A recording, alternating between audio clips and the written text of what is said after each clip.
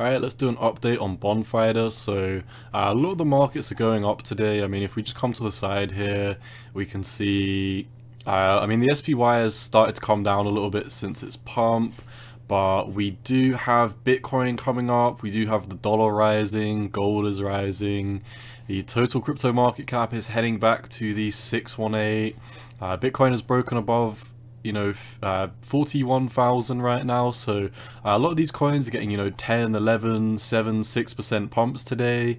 FIDA's not even really up 5% right now, which is a little bit unfortunate really. So I mean, I have had my eyes on this $1.34 for the past couple of weeks now.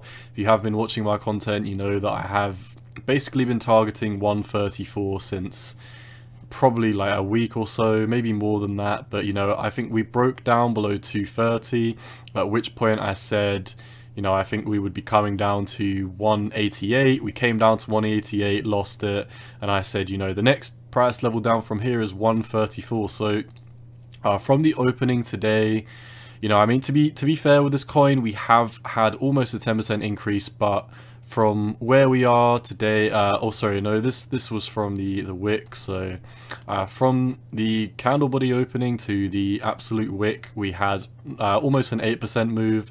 But yeah, I mean, right now we're not even up 5%. So I mean, if I did zoom in better, I could get a better price target on that. But we are not even up 5% on the day for this coin, which is a little bit worrying.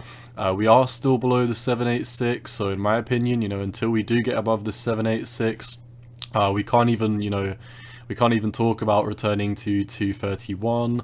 A lot of these coins, I mean, for example, for Bitcoin, I have outlined in the past few videos that even if we do pump above 41,000 and 40,000 specifically, I would need to see a breakout of the 46,000, a back test, and then start going off to the races before I do accumulate any altcoins. So I am sticking with what I've been saying for the past couple of weeks.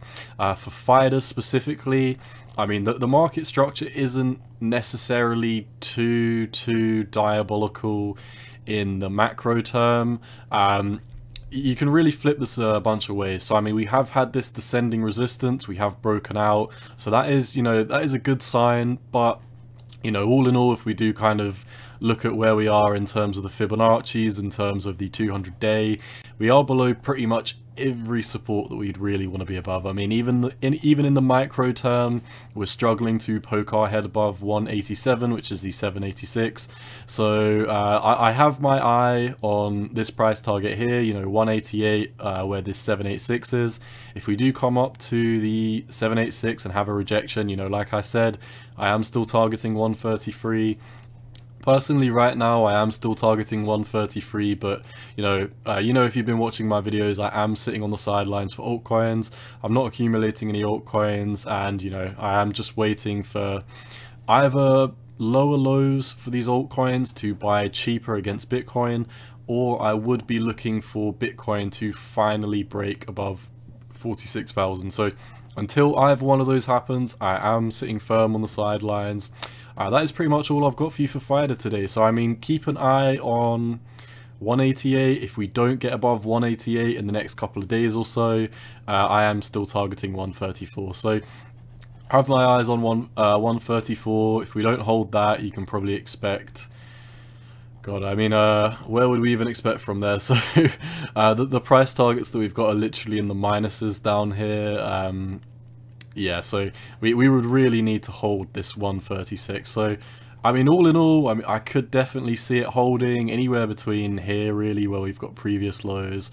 I don't necessarily think this coin would go below $1. It has had a very hefty fall already. But as a conservative trader, like I say in all my videos, I am conservative. I would rather buy on a breakout and long rather than just long every single dip, because most of the time, if you've longed all of these dips, you would have got absolutely wrecked if you've been doing that since the 3rd of November. So Yep, I'm sitting on the sidelines. If we come over to the Bitcoin dominance, another reason to be kind of fearful of entering altcoins is, like we said, while the Bitcoin dominance is above the 200-day, you know, Bitcoin is going to outperform altcoins, and that is what we're seeing. I mean, if we look at FIDA right now, sure, we have had almost a 5% increase, but, you know, like I've been saying, I am just holding Bitcoin and buying Bitcoin. Bitcoin's up 9.2% today, so if we do find a FIDA BTC chart, probably add this into my next set of videos, you can see priced against Bitcoin, which is what we've been saying with the Bitcoin dominance. FIDA is losing its price against Bitcoin, so we'd really need to hold this level down here if we do want to see a push up, you know, potentially another 6% drop. If at which point we do bounce, so be it, that could be the bottom. If we do lose this, then I mean, we can take a fib, but I imagine the price target is going to be very disgusting. So let's see what this is. So from the breakdown, you know, potentially another 90%. So I'm not saying that's going to happen at all. You know, I do find that somewhat unlikely, and that is because I don't necessarily believe that Bitcoin is about to go into a big bear market. I do kind of think it is still possible we have one last flush out, but if Bitcoin does break into a bear market, I mean, that is the only price target that you can really see. So yeah, keep an eye on like 188. If we do break above 188, we can start talking about, you know, moves to the upside. But right now, I am just sticking with Bitcoin. FIDA's up 5%, Bitcoin's up 10%. So that's all I've got for you today for FIDA. Once again, none of this is financial advice. This is just my opinion on the market, and you've always got to do what's best for you. Peace.